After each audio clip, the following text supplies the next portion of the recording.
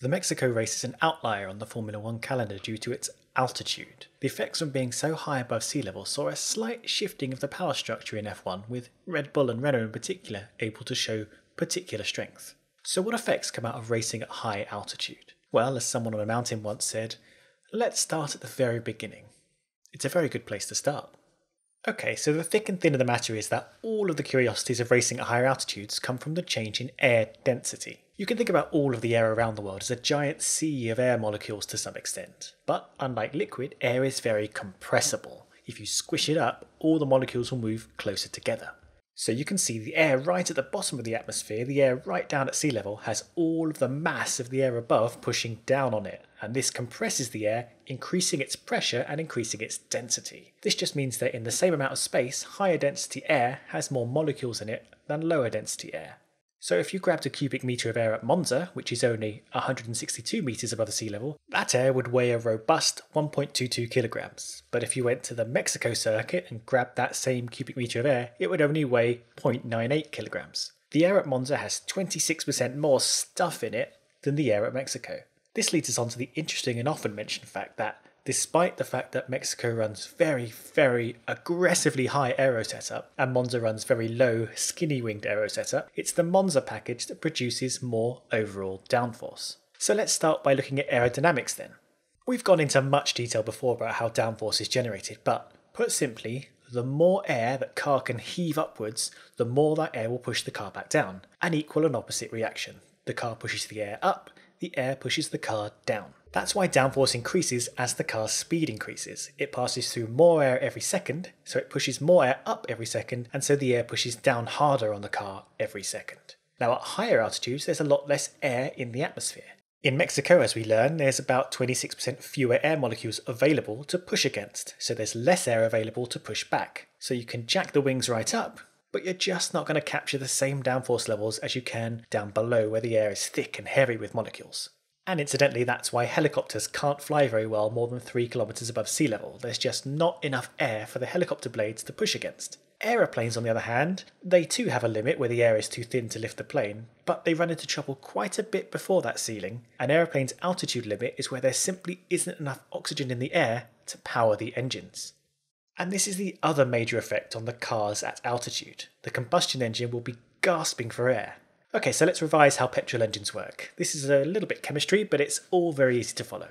Combustion engines work by burning fuel inside a piston chamber. And as you probably know from the old fire triangle, to burn stuff you need fuel, heat, and oxygen. In the case of petrol combustion, the fuel is the petrol, which is hydrogen and carbon, the heat comes from the spark ignition, and the oxygen is mixed into the fuel from the air.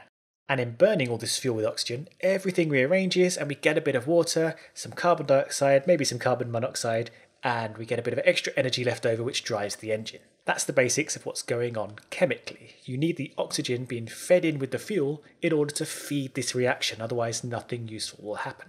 Now there's an ideal ratio for mixing oxygen with petrol, and that's about 14.7 to 1. So every 1 gram of petrol fed into the combustion chamber, you need 14.7-ish grams of oxygen, or thereabouts.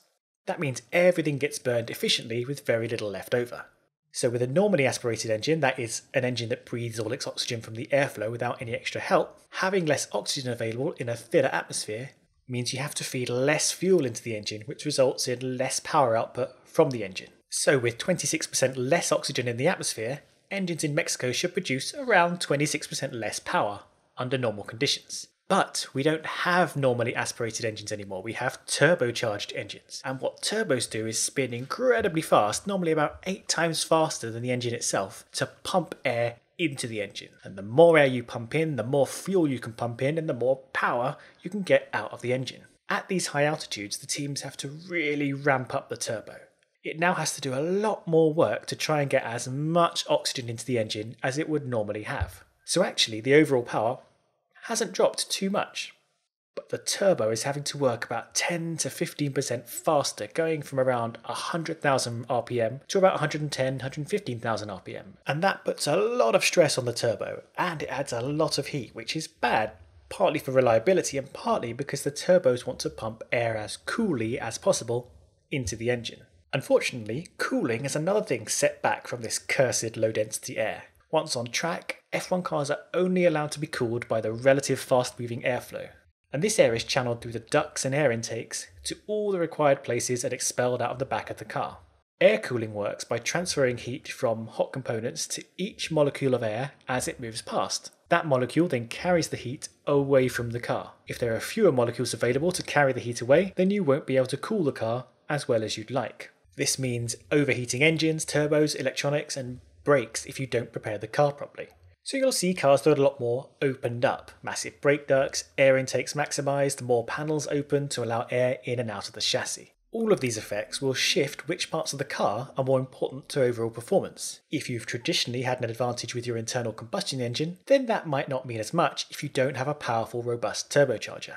Mechanical grip will come heavily into play. The way your suspension and chassis body transfers grip and balance to the car is basically unaffected by air density. So if you're Red Bull and you've got this area of your car nailed, then you'll be rewarded when the power unit's potency becomes less of a differentiating factor. And finally, let's not forget the driver. Fun fact, drivers breathe air. Why do drivers breathe air? The same reason as you and me, to deliver oxygen to the muscles to produce energy. If there's less oxygen available, that means muscles get less oxygen and there's less energy available for exerting yourself through motorsports. The overall effect is having to put in a lot more effort for the same output, which ends up being fairly tiring. Most athletes who will need to compete at altitude will train at altitude for a while ahead of the time. This makes the body produce more blood cells, which allow more passage of oxygen to the muscles and brain, and basically balances everything out. But with only a week between races, there simply isn't the time for proper altitude acclimatization, so the drivers have to, pardon the phrase, suck it up. The next race is Brazil, the second highest race on the calendar, where we used to hear a lot of talk about the effects of the thinner air on the engines, but Brazil is only 800 metres above sea level and has only a 10% drop in air density compared to Mexico's 26% deficit.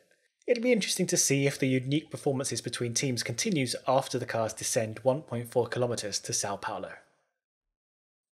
But I wouldn't hold your breath.